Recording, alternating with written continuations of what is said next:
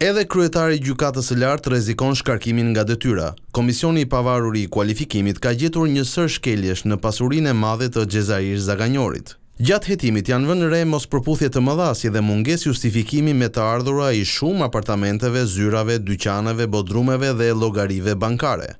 Sipas vlerësimit të bërë nga KPK, Zaganjori rezulton se nuk ka bërë deklarime të sakta të pasurisë si dhe për të ardhurat dhe shpenzimet e familjarëve të tij. Po ashtu sipas vettingut, Zaganjori rezulton se ka shmangur edhe detyrimet ndaj shtetit.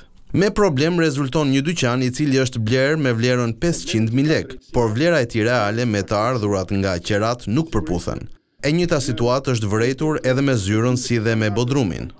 Ndonëse Zaganjori ka paraqitur të dhëna për të ardhurat e tij gjatë karrierës së gjatë, sërish sipas komisionit ato nuk justifikojnë pasurinë aktuale të kryetarit të Gjykatës së Lartë, si dhe shkollimin e fëmijëve jashtë shtetit.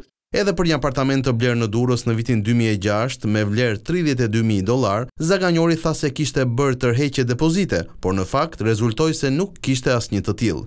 Ndërkohë kryetari i Gjykatës së Lartë i tha komisionit se ka një keqkuptim për sa i takon mënyrës se si janë interpretuar pasuritë e vëna. Ai tregoi se në disa raste pronat janë formalizuar pasi kanë ekzistuar shumë më herët se